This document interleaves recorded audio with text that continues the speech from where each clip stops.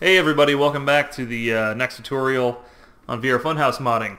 You, at this point, should have finished up your Tommy gun or whatever mod you're making at this point. You've tested it, you've had a good time making sure it works how you want it. So what you need to do now is cook it so we can put it up on Steam Workshop. Cooking is a process where we take the kind of these loose assets, these uncompressed assets, and we cook them down to a more fast, usable format for Unreal to digest in the gameplay. So basically what's going to have happen here is in the mods folder, you're going to have your top level asset. This is the one that we're going to use to replace. It's in this situation needs to be named exactly the same as something else in the game that you want to replace. And we have assets that are just called from there, so they're not replacement assets, in a subfolder. Now this is important because what the game engine is doing at launch is it's looking at this mods folder and it's saying anything on this top level, mods slash that naming convention, it is looking and saying, alright, so I've got Gun A Complete Blueprint. When the game calls Gun A Complete Blueprint, I'm going to use this one in the mods folder. So if this mods folder has like 5,000 things in it, that's going to slow down the loading process.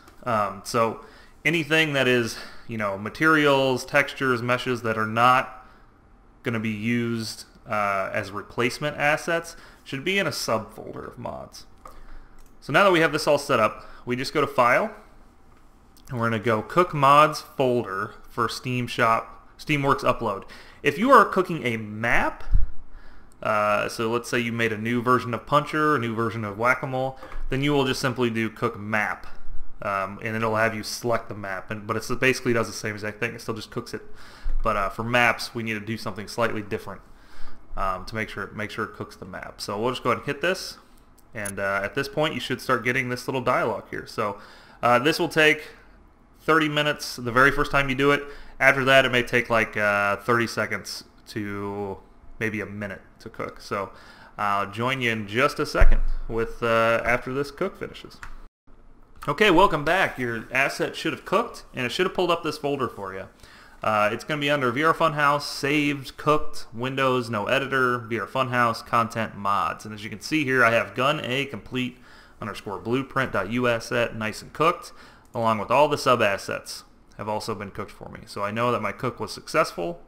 I have all my assets. My total mod size is coming in at about 15 megabytes. So what's our next step? Well, we want to go up to the base VR Funhouse directory and go to Steam Workshop. We have set up hopefully a pretty easy process here to go ahead and get your assets up on Steam Workshop. So I'm going to go through the real quick components. This batch file is what you're actually going to use to upload the asset. Inside this batch file, if you hit right click and hit edit, you can actually adjust your username and password. I'm not going to open up that right now, so I don't want you to see my username and password. But that's where you can enter it. Otherwise, when you run the batch file, it'll just ask you for your username or password. So this is just for an ease of convenience situation. The next thing above that is actually the JPEG. Now this is going to be your thumbnail preview for Steam Workshop. So this uploads when you upload the mod. So if you want to change this later, you have to re-upload your mod. Everything else, description, title, and images can be done inside of Steam on the community page, but this particular asset must be uploaded. That's just a requirement from Steam, so make sure you have what you want here. And finally, we have the VDF. So this is a little bit more important of an asset, so we're going to go and open that up. The app ID is VR Funhouse's app ID. The content folder, again, is what we're cooking. So as you can see here, this is what I was talking about earlier, just to make sure your mods are in there. And something that's important to note here is that if you have cooked a previous mod, like a different mod than what you're using right now, those assets are still going to be in there. So if you are making a new mod, clear out your cooked content and make sure that what is in this mods folder that's getting uploaded is just the files required for your mod. You can also change the name of your preview file ID. So if you have a bunch of different mods, you can name this and make your own VDF for your different mods. Visibility is important. So you can put in here 0, 1, or 2. 0 is public, 1 is for friends only, and 2 is for private. We put this at 1 because we figure That's probably the default a lot of people will use for when they initially upload their modification.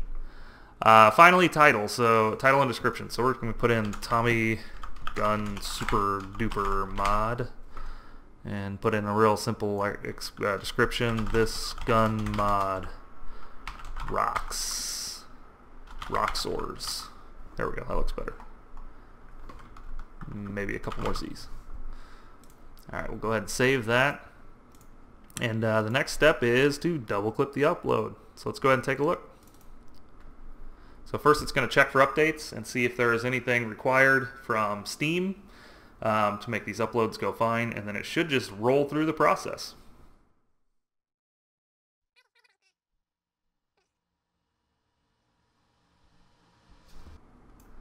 Okay, now that we have successfully uploaded, it's going to automatically bring up your Steam Workshop page. You can see here, Tommy Gun Super Duper Mod, 15.5 megabytes. That's it. Your mod is on Steam Workshop. From here, you just pass it around to your friends, hit subscribe, and try it out. Now the beauty of this is that it's really easy to just very quickly upload and test new mods. So go ahead and just recook, double click that batch file again, and you'll have the new update. It also shows you your changes here for how often it's updated. See, I just uploaded it once, so if I were to go double click that batch file again, I would get a new update. That's all there is for Steam Workshop upload, and we'll see you guys in the next video.